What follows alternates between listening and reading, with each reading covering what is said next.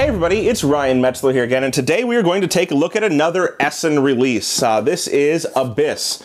Now, Abyss is a game from Bombix and Asmodee, and just look at the cover art on this game. It's beautiful. Actually, it might have come out at Gen Con now that I think about it. I don't think it was an Essen release. I've just had it for far too long and haven't been reviewing. So, Gen Con released with just this beautiful artwork, and they had all types of different box covers with different faces on them, and I think there were people even collecting them. But the game is beautiful on the cover, the game is beautiful on the board, everything is wonderfully produced. And the game inside is a game about trying to collect different sets of cards, use those cards in order to purchase lords, and then use those lords in order to purchase locations in order to score victory points. So real quick, why don't we take a look at what you get inside of this box, we'll see how the game plays, and then we'll come back here at the end and get my opinions on Abyss.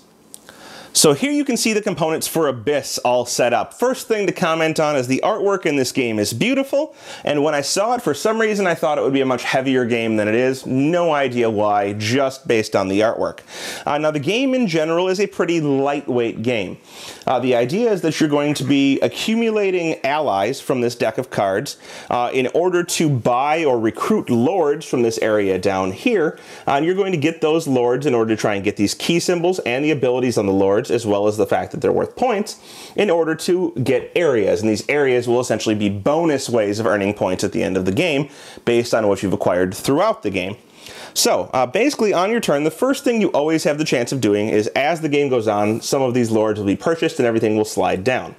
The first thing you can do on each of your turns is, if you want, you can pay pearls, that's these little goods that you have here, and you start with one, in order to add a lord to the end of the line, simply giving you more options to buy from, or potentially delaying the ability of somebody else to get a bonus if they are looking to get a bonus. Now, if you decide to do that, you can pay as many pearls as you want in order to fill up as many spaces as you want, one at a time. After you've done that, you must take an action on your turn, and there are 3 different types of actions. The first is called Exploring the Depths, and that's going to use this deck of ally cards right here. Essentially, the active player is going to flip over the top card of the deck, and they're going to say, okay, it's a 5 of shells, to 5 of shells ally. And they're going to place it in this spot right here. From here, around the table, they're going to offer this card to everyone else one at a time. So the first player next to them has the choice of buying this card. If they want to buy it, it's going to cost 1 pearl, paid to the player who's offering it. And the 5 of shells is pretty good, so maybe they want to buy it and they decide to pay 1 pearl to this player, and they take this card into their hand. Then this player will flip another card, and they're going to offer it around the table. Now this player's already bought a card, plus they're out of pearls, so they can't buy anything else. But it would go to the next player around the table, let's say this player here, and they have the option of buying this card. However, since 1 card's already been bought, it now costs 2 pearls in order to buy a card. So they can't buy it, they only have 1 pearl. And that's true of everyone except for the player who actually offered the card. So when it comes back to our player, they have the choice. Do I want to take this card, which is the 1 of jellyfish, the lowest card in jellyfish, or do I want to pass? And they would likely pass, because there are lots of 1s, not as many 2s, less 3s, even fewer 4s, and only 1 5 of each suit in this deck, and there are 5 different suits. So then they would flip another card, and they see it's the 2 of octopi, and they would flip it around the table again, offering it to everyone, but it still costs 2, and since a 2's not that good, they continue going. And now they see that the 2 of jellyfish is here. Maybe they decide to pass again. The 2 of shells comes up and they're not too intrigued, and they flip 1 more card, and it's the 5 of crabs. So they actually got lucky. This is the last card. Anybody still has the chance to buy it if they have the pearls, which nobody does, but he is now forced to take this card, our first player, because it's the last card. Just so happens that it's the best possible card in the suit. In addition, since he got all the way to the end before taking anything, he gets a free pearl, which he would take from the supply and add to his shell. So he got a good card, and he gets to get a pearl. All of the other cards that were left over are going to get stacked into their appropriate piles and placed in the console right below, face down. So they get added to these stacks right here. If there were already any cards there, they would be added to those cards. So this one is shells and goes here, and this one is squid and goes there. And essentially these are cards that are available to be taken as a different type of action. So instead of exploring the depths, our next player could decide, well, I liked what I saw in jellyfish, I'm just going to take that entire pile, and that's my whole turn. No offering anything to anybody else, no flipping cards, nothing else. So that is a potential action you can take. Just take all the cards. The third action you can take is buying these lords from the bottom, and you'll see that the lords have costs, they have victory point values, they have keys on them, and they have affiliations. So let's take a little bit closer look at a lord. These lord cards are all affiliated with one different faction. For example, this is the soldiers faction, the crabs here.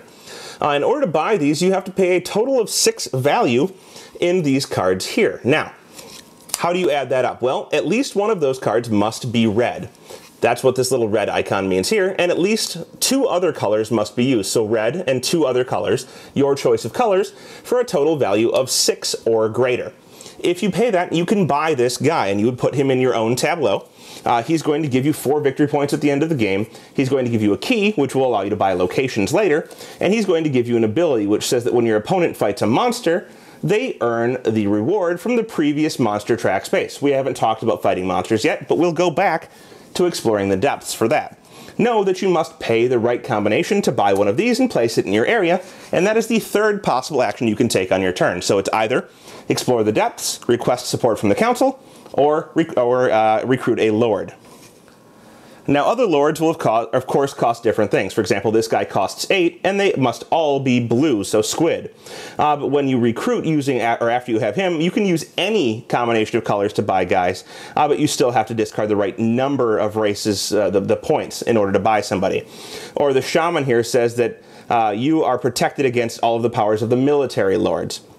There's a guy here that costs you all different colors, all 5 different colors, 10 points worth, but he lets you get a location immediately. You're going to draw 3 locations, you're going to place one of them under your control, and you're going to make the other 2 available to the other players. Now he's worth 3 points only, but that's what these 3 keys mean here. Anytime you accumulate 3 keys, you must go get a location.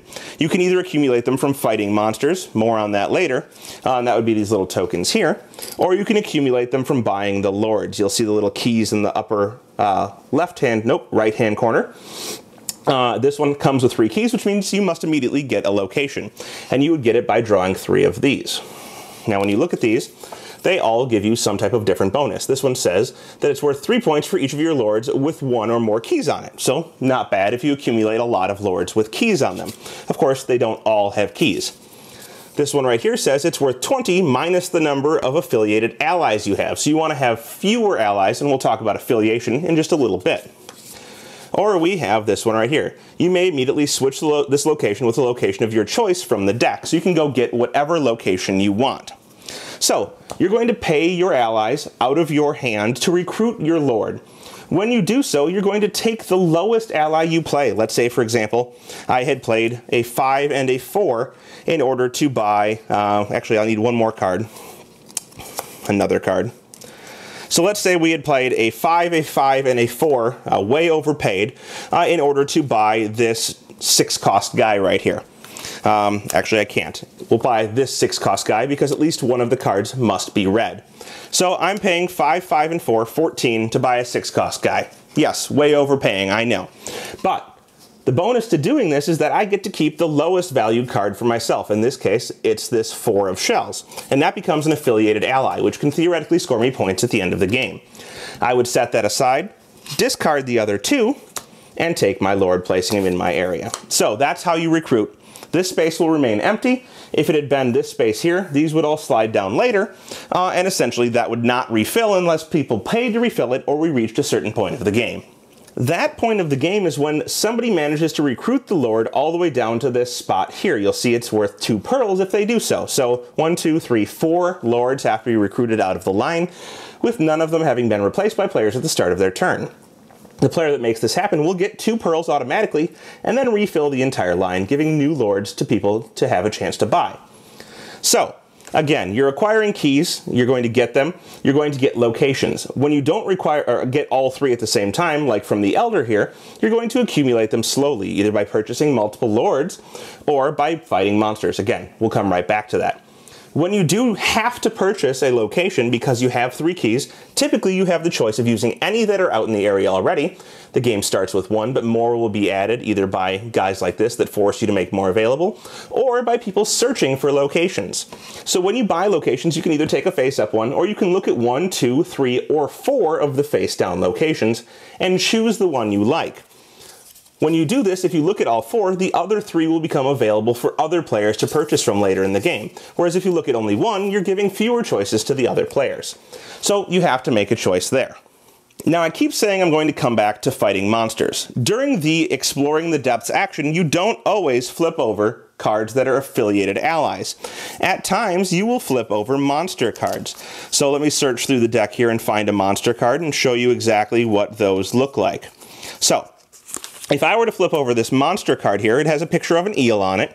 I have a choice at this point. I can either fight the monster immediately, which is an automatic win, and take the reward, which is either a pearl or one of these face-down monster tokens, or I can pass. If I pass, I would continue flipping cards, just like normal. So I would flip over another card, see if it's a monster, it's not, and offer this around to all of the other players. But chances are I could flip another monster. If I skip the first monster, I'll move the token up, and the reward gets better. But now I don't have the option of taking that reward until another monster is flipped. If another monster is flipped, I can take 2 pearls, or a pearl and a monster token, or 2 monster tokens. Or I can pass, and again the marker will go up and the reward gets better. So essentially you're pressing your luck to see how many monsters you can draw in one 5-card, or potentially more if other players buy cards, streak. All the way up to potentially getting 2 keys just for flipping cards and being very lucky. So you get to choose how many times you'll pass, but if you pass a lot of times, you can get 2 keys. Now this doesn't reset when your turn is over, it stays there, so the next player to flip monsters will get better and better rewards and have to make the decision whether they want to get cards or whether they want to take the monster reward. Regardless, your turn will either end when you fight the monster or when you take a card. Now you're going to play on in this manner, basically taking one of the 3 actions, trying to accumulate these keys in order to spend the keys by buying different locations. One thing I didn't mention is the keys, if their tokens go away, or if their lords get slid underneath the location so that you no longer get their abilities, so the abilities go away. But regardless, you're going to keep doing this until somebody either buys 7 lords, their 7th lord, or somebody makes it so that the deck can no longer be refilled to fill the entire lord area if it has to be filled by vacating this spot. In that case, everyone else will get 1 more turn, and then the game will end. At the end of the game, you're going to get points for many different things. The first will be the value of all of your lords, of course. The second will be the bonus points that you calculate from all of the different locations you control. So locations will say what they're worth, and will give you bonuses based on either different guys you have, or different affiliated allies, or perhaps even pearls. There's a lot of different choices. Of course, on top of that, you're going to get points for any monster tokens that you got throughout the game. So when you take these tokens, you'll see they have a value printed on them, for example 3. Those will be points at the end of the game. And then finally, you're going to get points for your affiliated allies. Now let's say I have this affiliated ally, and I also have this affiliated ally. Unfortunately, they are the same color. So I'm going to get points for only one of them. Now the points I will get will be for the highest one that I have. So I'm not going to get 6, but I am going to get 4, and that's for each of the different colors that I have affiliated allies in. So if I were to have a 4 in all 5, I would get 20 bonus points to add to my total. And whoever has the most points at the end of the game by getting lords, getting good at locations, killing monsters, and of course collecting good allies will be the winner. Well, there you have it. That is Abyss. Now, as I said during the review, I thought this was going to be heavier for some odd reason, and it's not a heavy game at all. It's a very light game. The main mechanism of the game, that flipping over the cards, the searching underwater or whatever it's called, exploring the depths, is basically a push your luck aspect. You're flipping a card. You have to offer that card to everyone else, or fight it if it's a monster. And if nobody else buys it, you can take it, or you can flip another card. And so basically there's a press your luck mechanism there. Going from there, the game branches out a little bit more. So you have the options of, accumulating a lot of cards or spending them to buy lords. When you're buying lords and kind of pursuing the keys, you have the option of either using your lords to get keys or fighting monsters to get keys, and how you want to spend those. And of course, keeping lords on your tableau is better because they give you abilities. So the choices seem a little bit obvious to me. The game is not bad, it's light. It's a little bit lighter than what I would prefer, but for a very light, short game, I enjoy it. I had a lot of fun playing it. It is, of course, beautiful. For a press your luck game, I think it has more choices than a lot of press your luck games do, and so overall, I think it's fine. It's probably not one that I'll be keeping for very long. I love the art. I think the idea is good. It's just not for me. So if it sounds good, please do check it out. It's not one that I'm going to avoid or tell you to avoid, but not one that's personally for me. So if that sounds good, check it out. That's Abyss. Thanks so much for watching the Dice Tower videos. Find more great videos and reviews, as well as our top-rated audio podcast at Dicetower.com. You can also find other great shows at Dicetowernetwork.com. I'm Eric Summerer, and you've been watching The Dice Tower. The Dice Tower is sponsored by Cool Stuff Inc., where you can find great games for great prices. Cool stuff in stock. Check them out at CoolStuffInc.com.